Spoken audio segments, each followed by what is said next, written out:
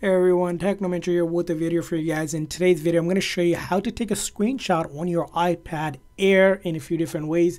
So let's get started.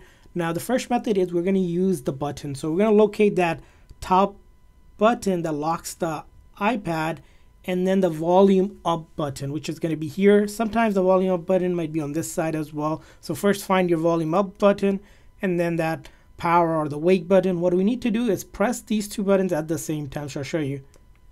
Just like that, when you press it together, it's going to take a screenshot, and then with that screenshot you can go ahead and mark it up with the markup tools here. You can go ahead and share it or click on done here to save it to photos, files, or quick notes. So I'm going to save it to photos. So that's one way, using the volume up and then power or button or the touch button. Now if that doesn't work for you, there's another way you can do it, which is by going into your setting.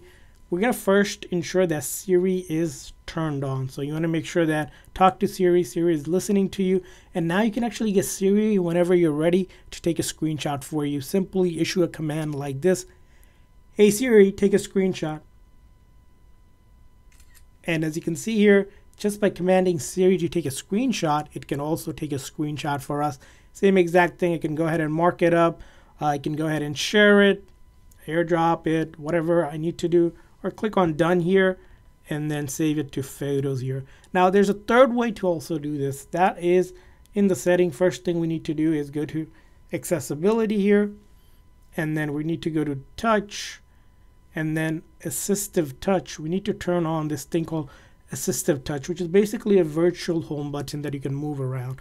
And all you're going to do is whenever you're ready, so simply tap on that button, and then you're going to click on device and then click on more, and then whenever you're ready to take a screenshot, simply click on screenshot, and it can also take a screenshot for you just like that. And then same exact thing, you can share, mark it up, or save it by clicking on done. And that's how you can take screenshots on your iPad Air. I hope this video was helpful. If so, please consider a like and subscribe button for more tips and tricks for your iPad. We'll see you guys next time.